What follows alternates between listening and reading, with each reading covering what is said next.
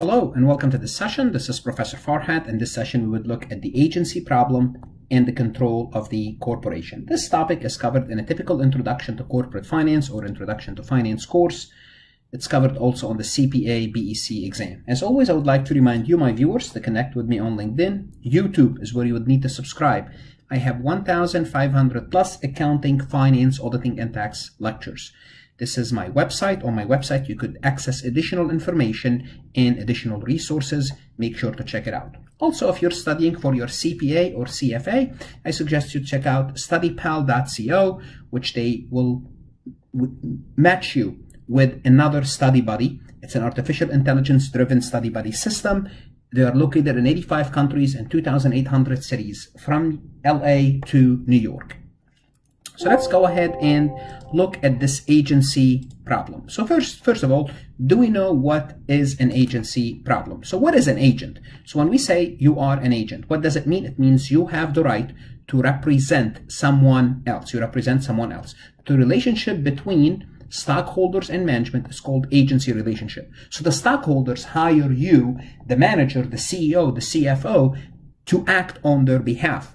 Okay, such a relationship exists whenever the principal hires the agent to represent his or her interests. For example, you might hire someone to sell your car. That's while you're at school. Now, in such a relationship, there's a possibility of conflict of interest between the principal, between you who owns the car, and the agent who's trying to sell your car. Such a conflict is called agency conflict. Now, what is the conflict here? Well, it could be that you ask this individual to sell the car for $10,000 and you will give them 10% interest.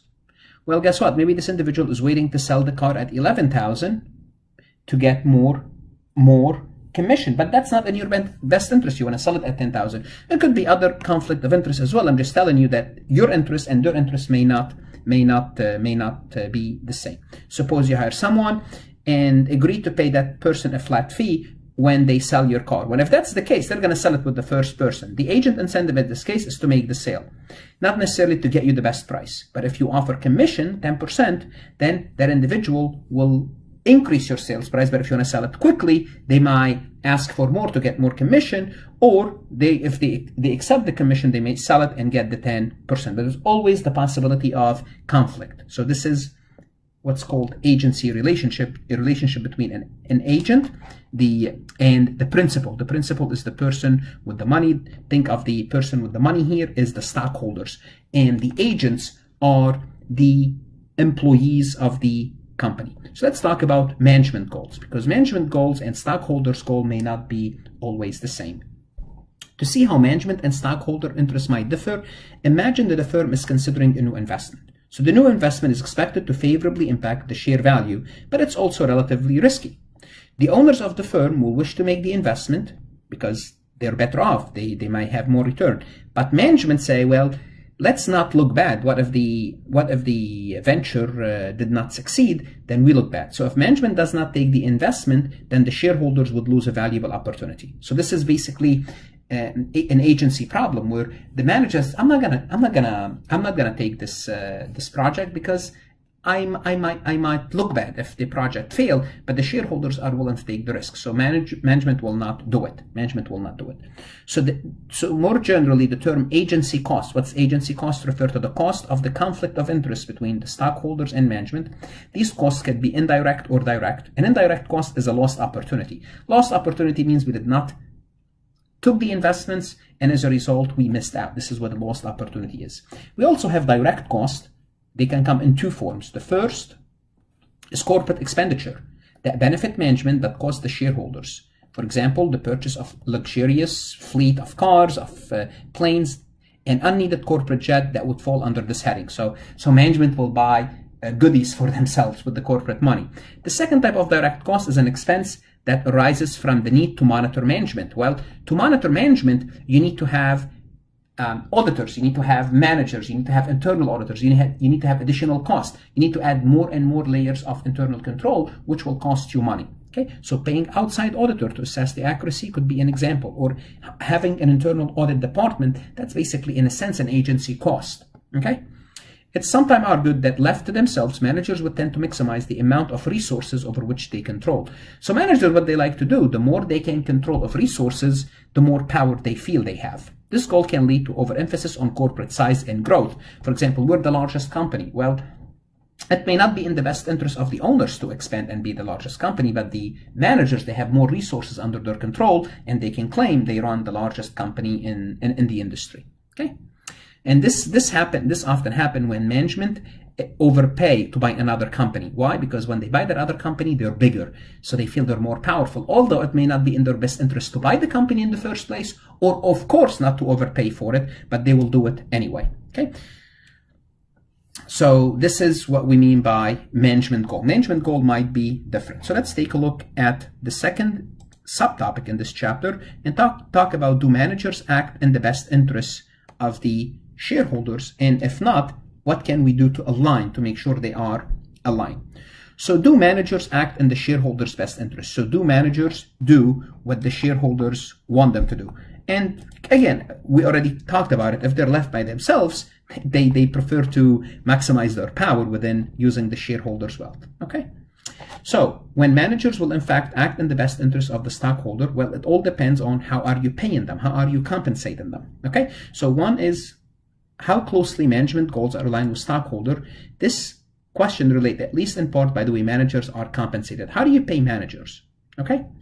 Two, how easily you can replace managers, because if you don't feel managers are doing a good job, how hard or how easy it is to fire them or replace them. Okay, so let's talk about management compensation or managerial compensation. Basically, how much do you pay them? Okay, management will frequently have a significant economic incentive to increase share value.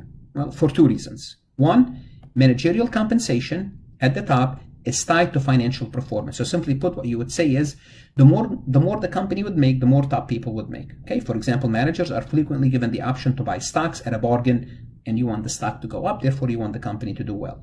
The more the stock is worth, the more valuable is this option.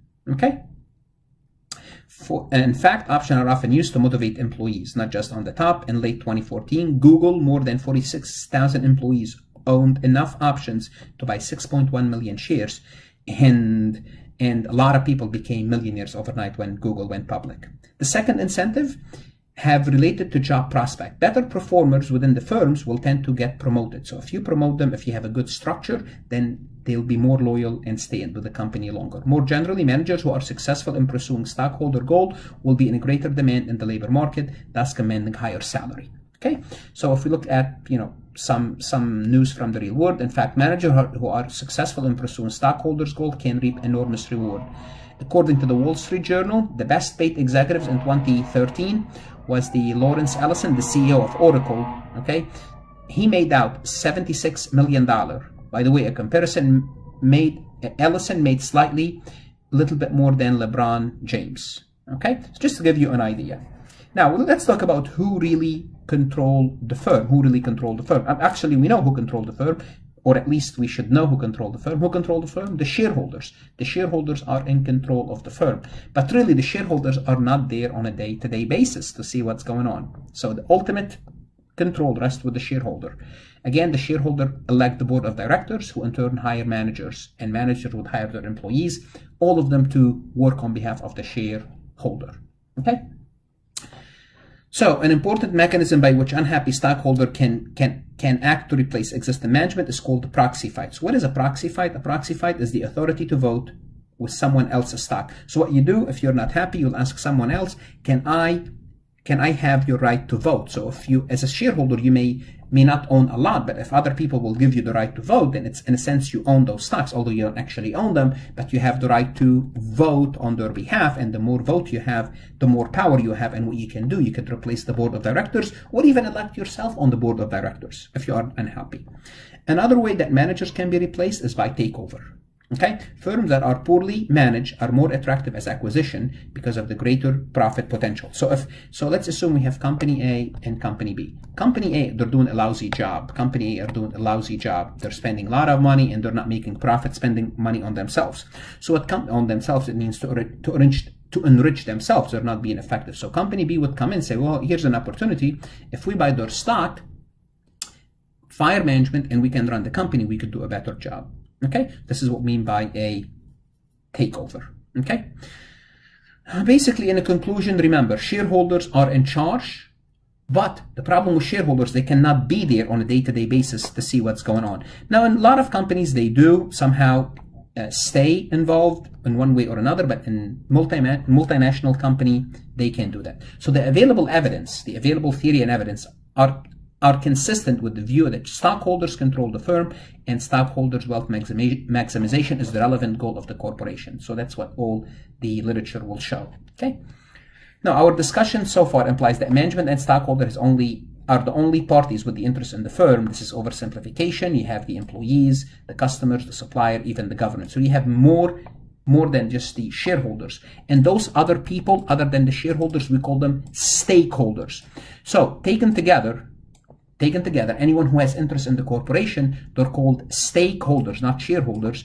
In general, a stakeholder is someone other than the stockholder or the creditor who has potentially a claim on the cash flow of the firm. Okay. Hopefully, with this lecture, you get a better idea about the agency problem. And this topic is covered more. And if you're a finance major, you're gonna see this problem, this issue again and again discussed in other courses. And in some places, this is a course, in some schools, the agency problem is a course by itself, because it's an interesting and important phenomenon, because there's a lot of money and there's a lot of shareholders, and if we don't have good controls, there's a lot of waste, and some people are being enriched on the expense of others. Anyhow, if you have any questions, any comments about this topic, please email me. Don't forget to visit my website for additional lectures and additional resources.